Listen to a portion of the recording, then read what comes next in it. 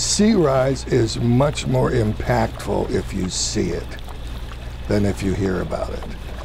And seeing it means you have to get a camera to the dramatic places where it occurs.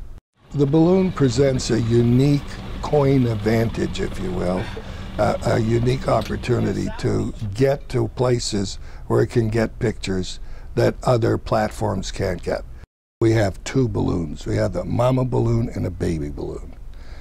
The two balloons, one is inside the belly of the other, and they each have their own plumbing. And the balloons contain lift gas, which makes them lighter than air, and so they are weightless when they're carrying their payload.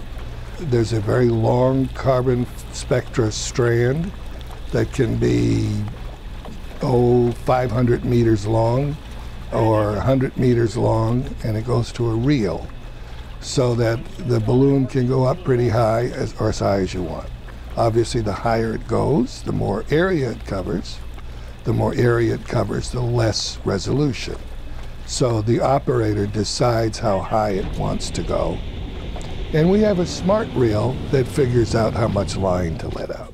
For instance, in our recent king tide shoot, we had balloons from the street level that drifted over flooded areas and got shots that you couldn't get because you would have got wet. And we had balloons that were from the boat that took pictures on shore at phenomena that are of crucial interest to sea rise watchers, which is the water's edge. The water's edge is where the story's told.